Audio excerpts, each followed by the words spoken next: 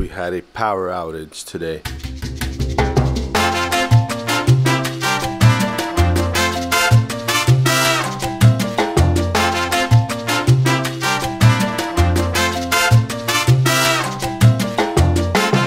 And it went out at 11 p.m. at night, and we haven't had a message that it would be back up within a few hours. And so I'm like, okay, we can let the battery backups do the work, you know, and so on and so forth. Well, woke up this morning at 8 o'clock in the morning, still no power, and they stated that the power is not estimated to be back up until 4 o'clock in the afternoon.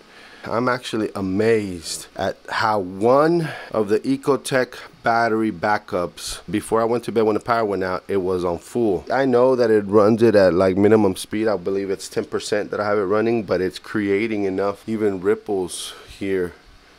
The fish look as healthy as they can be. I'm definitely very, very happy with this battery backup. Now, let me bring you to this tank. So in this tank, so here first, in case you're wondering, I have mollies that I'm going to be putting 3 in the Peninsula, 3 in Mega Matrix. Mollies that are fresh water that are coming from the mangrove tank into salt water. So I'm converting them to salt water, and it's a very slow drip, as you can see. So what I'm doing here is slow drip acclimating them, and my goal is to slow drip them for at least 24 hours, which will be later on this afternoon. And if they're still good, I'm gonna measure the salinity in there, and if they're still active as they look right now, then I'm gonna move them to the tanks. Last night, thinking that it was gonna be up in a few hours, all I did was 2 of these, one on each, like by the brace right here and one right there, to provide aeration in there. And then this poor guy looks like he got beat up again. I moved them in here with the fox face. That's another part of the update, but we'll do an update on the whole tank at a different video. I'm gonna have to catch him and move him back to the Peninsula because someone here is not leaving them alone. So anyways, this tank had 2 of these. I had one on the anemone tank. This one I didn't put any in because it's only 2 fish. And then here I didn't put any in because I've actually accidentally left the pump off for over 24 hours, not a full 48, but over 24 hours. And when I've come to realize it, I come here and the fish are all still active and everything. So it's small fish and you know, taking up the oxygen very, very slowly. And since I only had 2 fish in here, I figured they would be fine for those first few hours. So woke up this morning to still no power, hooked up the generator. Let me show you that so you just have an idea of what I do. That's the generator. And there's 2 cords. I didn't bother connecting this one because this one still has over 50%. So by 4 o'clock, I'm hoping it's on. If for whatever reason by 4 o'clock it doesn't come on, I'm gonna trade it off and connect this yellow line over here to power this one back up. I just wanted to show how beneficial a generator can be, because you never know. You know, you never know, and these are the things that I'm talking about. Like, you have to be prepared, right? Who knew there was going to be a power outage? And I actually have other battery backups. I have the ice cap one, which I know a lot of people talk mess about. I bought it. I haven't actually tested to see how long it works for, but I'm going to do that. Tell you how long it works for. And in this case, I would be testing it for 2 max spec gyros to see how long it will last on. But unfortunately, I did not have them connected. They were not charged up, so it's not part of it. But hey, lesson learned. I do have a generator, so that's where that comes in. I have, you know, multiple backups just in case. I have the aerators as well, as you can see, creating a lot of bubbles. Sorry, this is a very, you know, shaky video, but I wanted to take this opportunity to really show what's going on in true fashion, and hope that people out there that don't have a generator or don't have backup options, because I see it on the Facebook groups all the time, they wait till the, oh, I see who's the one bothering them. Wait till the catastrophe happens and then decide I'm gonna get a generator. And let me tell you, it's better being safe than sorry. It's better being prepared than having to wait for the first death of your full tank because you could not aerate it. Or let me tell you from experience, it is about 2 o'clock in the afternoon. I've tested the salinity in here. It's at 28. I want to get it to 34, which is what this tank is at, so that I can then transfer them over.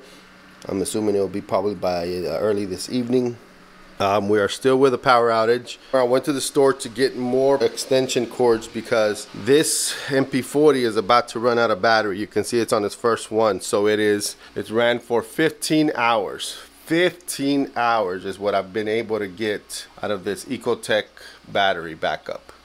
But now that that I was able to get an extension cord to hook up the Apex system to this, I'm going to hook up the MP40s to the power supply that's hooked up to the generator. You know what else generators are good for? We have hooked up the fridge. So the fridge is now hooked up. And happy wife, happy life. I connected the entertainment system here and the Wi-Fi, so now we're able to at least watch some football until the electricity comes back up. This is what the tanks are looking like. The fish are still looking great.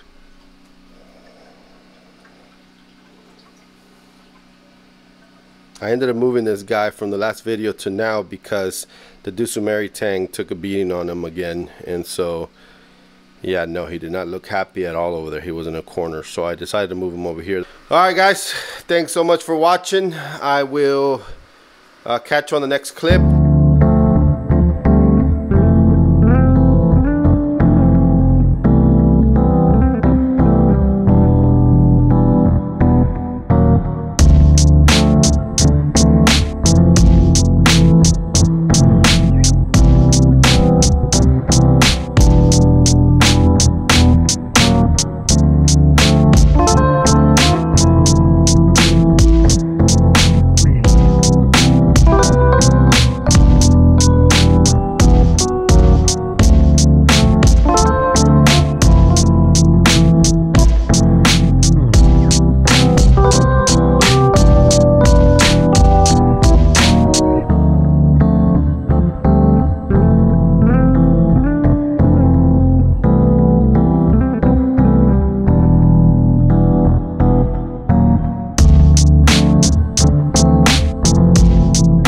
All right, so we are back. It is 6:30. The power came back up at 5:30, so an hour ago. So we were almost 19 hours without power. As you can see, everything still looks good though.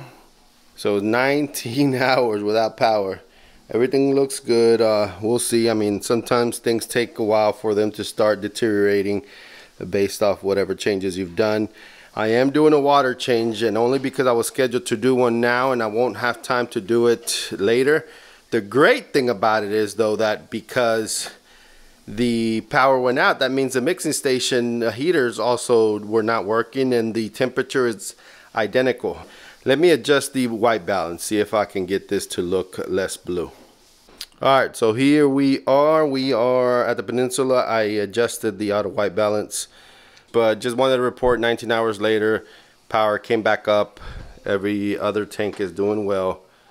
Well, I appreciate you sticking it out this long to make sure that my tanks are doing great. They are. I truly appreciate everybody that has continued to be a part of this channel. I think this will be the last clip. I don't think there's any other updates. I'm going to finish here with the mollies for one that are still adjusting to the salt water. We had it at 30 earlier. From the last update that I gave y'all, they're still doing great. I think that by tonight they should be at the 34 that I'm looking for. We'll be putting 3 here, 3 in the peninsula. Ladies, gentlemen, thank you so much. I will catch you on the next one.